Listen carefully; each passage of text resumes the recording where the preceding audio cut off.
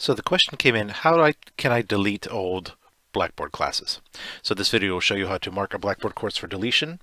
It'll also show a second option to just hide them so you no longer see them in your My Courses list.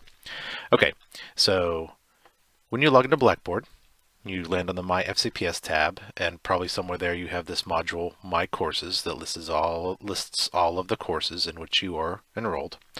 Or if you go to the Courses tab, you have that same My Courses module that shows all the courses.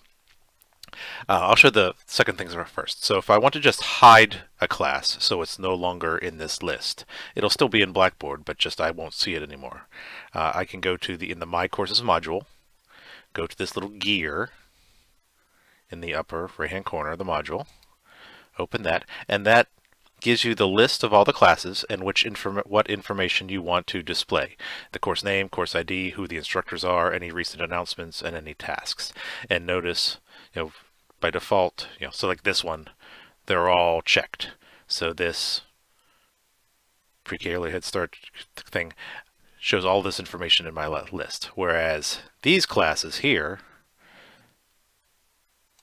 have nothing checked. So this course is, I'm assigned, I have rights to this class in Blackboard, but none of these appear in my list. So if I just want to get rid of something, notice the first one on the list, Rick's example course, I just uncheck the box, submit, and that course that was previously first on the list has just been hidden.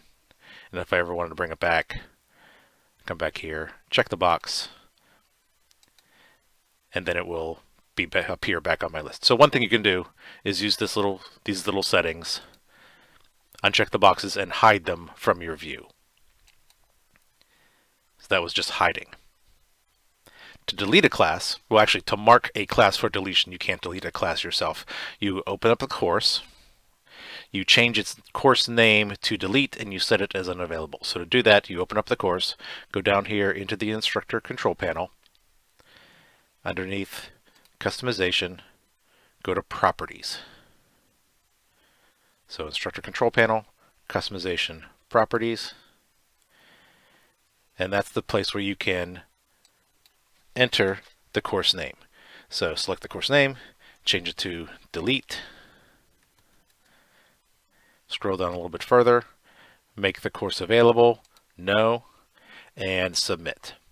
I won't actually click submit because I actually want to keep this class around, so I hit cancel instead. So those are two ways to